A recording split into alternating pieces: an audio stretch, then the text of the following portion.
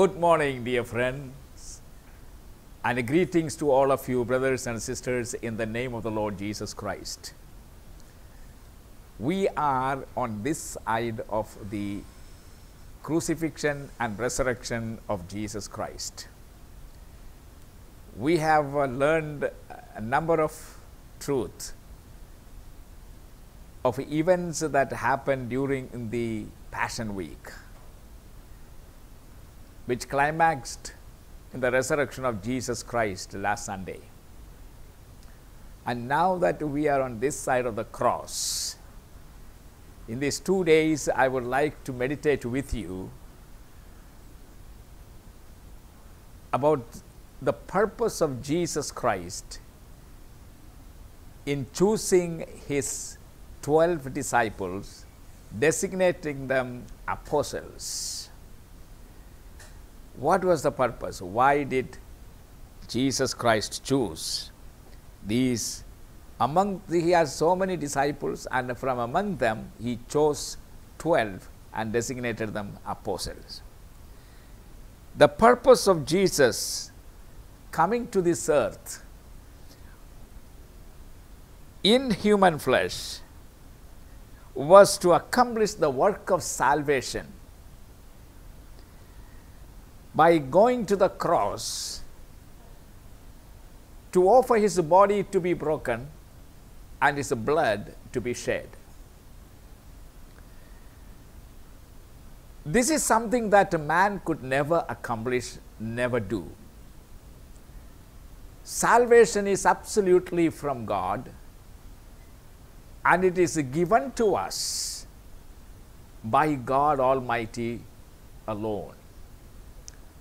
Man could not save himself because he is the one who needs salvation, and salvation mainly means forgiveness of his sin, and this forgiveness has to be given by God who is holy, because it was against him mankind has sinned.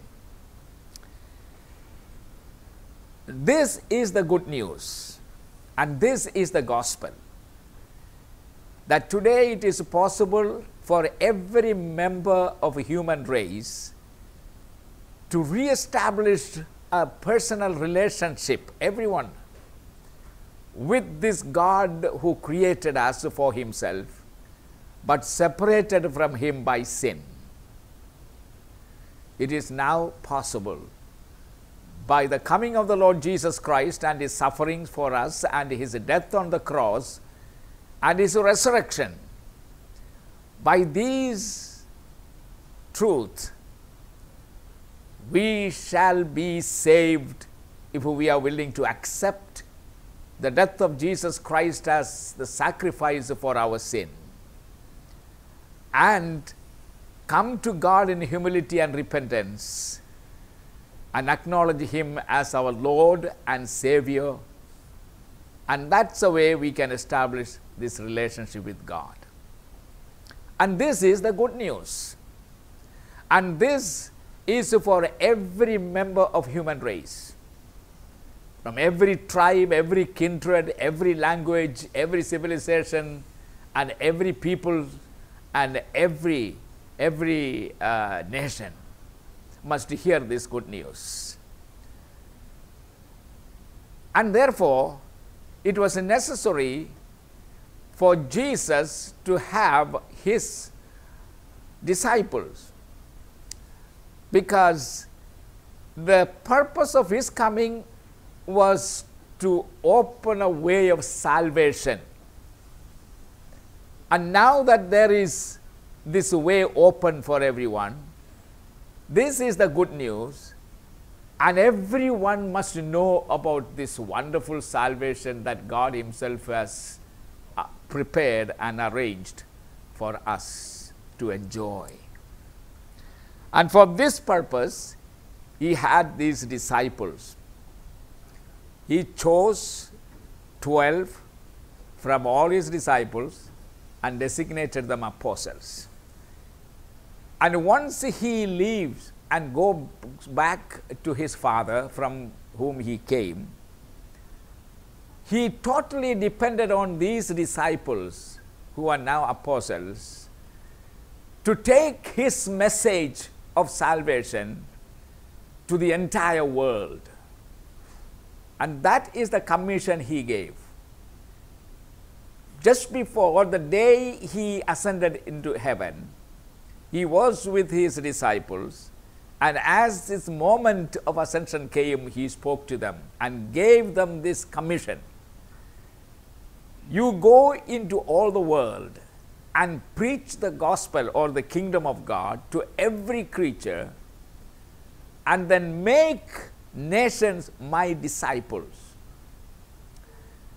by baptizing them in the name of the Father, Son, and of the Holy Spirit. And then by teaching them everything that I have taught you. And that is why he has his disciples. And this is one of the reasons why Jesus taught them what he taught them. For 3.5 years, they were with him and he taught them. The first purpose was to make his own disciples, these 12 disciples, mighty men of God. And so he trained them, he taught them. But unfortunately, they were very slow in understanding, so he had some difficulties in helping them to grow in their faith and love and understanding. But many things he spoke to them, they didn't understand until after his resurrection, and then more things they understood since the day of Pentecost, when the Holy Spirit came upon them. And once the Holy Spirit came, as Jesus promised, what a change, what a transformation happened to them.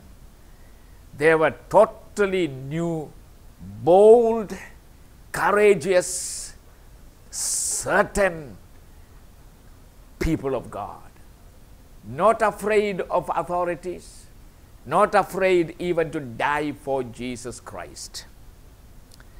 Now, in choosing these 12 disciples, he had twofold purposes. And this is mentioned in the Gospel according to St. Luke chapter 3, verse 12, I think. There are two purposes was mentioned. He chose them, number one, that they may be with him.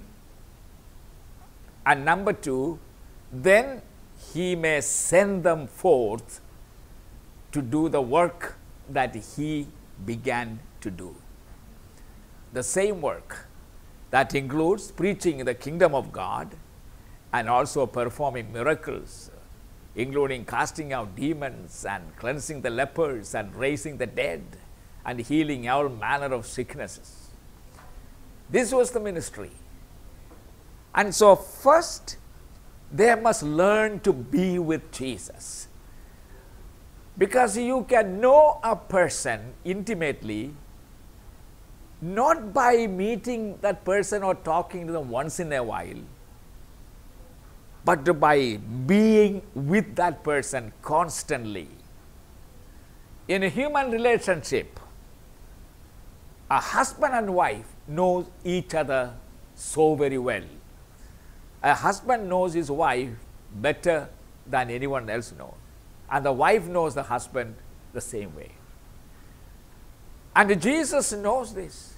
And so it was his desire that his disciples must learn to be with him. And there are two means God has provided by which, applying these means, we too can be with Jesus Christ. And that is his desire for all of us as his followers.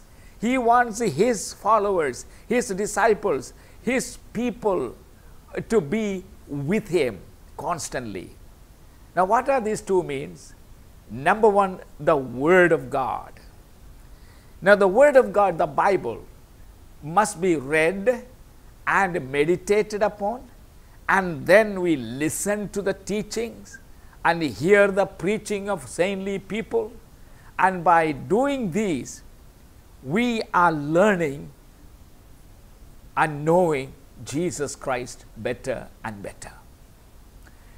You see,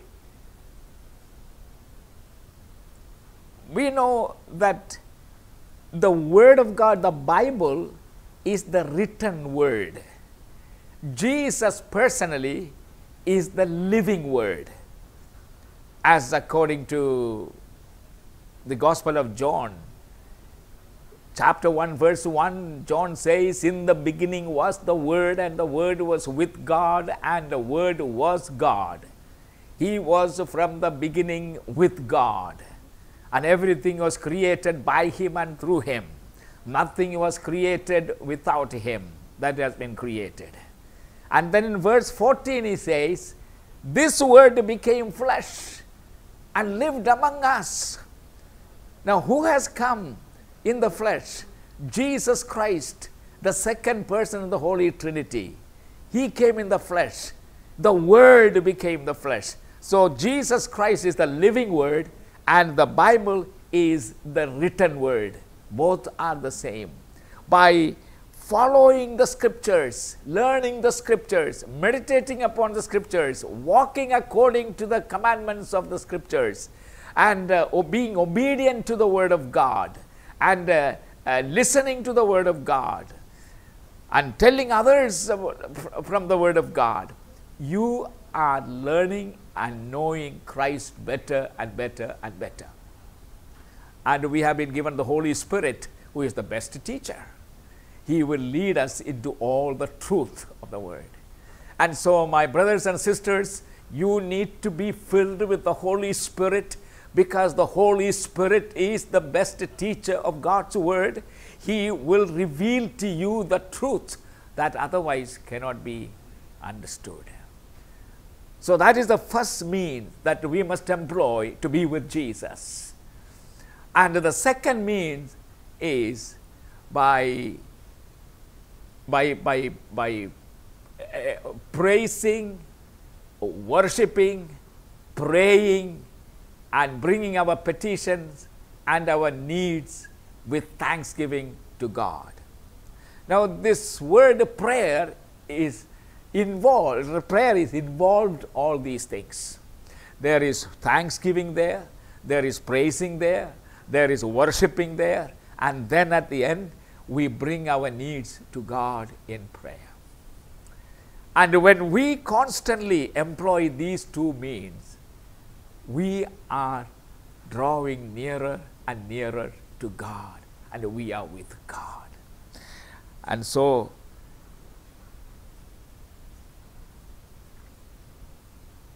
I want you to know, my brothers and sisters, that by ignoring and neglecting these two things, we will never grow in the knowledge of God. Apostle Paul, therefore, praying for the believers in Ephesians, one of the prayers he prayed was, "Lord, I pray that God will give you a spirit of revelation and a spirit of prophecy and a spirit of wisdom, that you may know Him better." Here is the means available to you. Employ them. Don't neglect. And these are the days we need to do it more and more. And Jesus said, "Draw near to me and I will draw near to you." Here is the means by which we can near to God. Apostles, what did they say? We will not give ourselves to dealing with the daily affairs and business affairs of the church that you can do among yourself, but we will give ourselves to prayer and to the Word of God. That's why they were effective. They were able to do what Jesus did always. So let us not lag behind. Do it and you will grow. Amen. Father, I thank you for those who have listened to this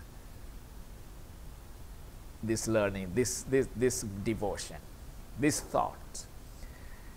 Thank you, Father God, you have provided for us everything that we need to apply in our lives so that we may grow in our knowledge of you, and we may grow in our understanding of you, and we also may go forth and do your work. Thank you, Jesus, for helping your people. Bless them, let them grow, let them walk with you and learn of you. In Jesus' name, amen.